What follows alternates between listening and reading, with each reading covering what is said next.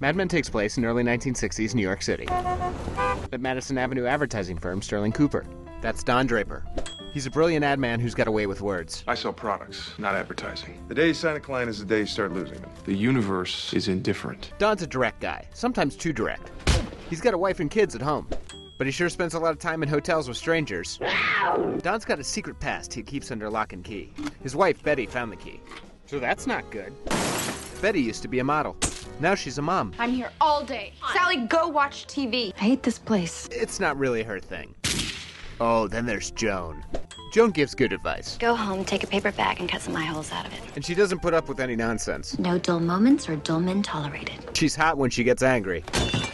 Actually, she's hot when she does anything. That's the boss man, Roger Sterling. Roger's an optimist. When God closes a door, he opens a dress. And an enabler. We drink because it's what men do. Plus, he's rich enough to afford a Greek statue and an ex-wife. He made a killing when Sterling Cooper got bought by Brits. Bravo. But there were some difficulties. So the Brits sold it. Fancy that. But Don figured out a way they could keep their business and start a new company. We have to steal everything. So that's what they did. Now all they have to do is rebuild their entire business from the ground up with minimal staff, limited resources, and a hotel room. What a joke. And I gotta think Don and Betty have to get back together. Are you sure? I don't know, but there's bound to be more boozing, more smoking, and more of this. So don't miss it. Mad Men, the new season, premieres July 25th.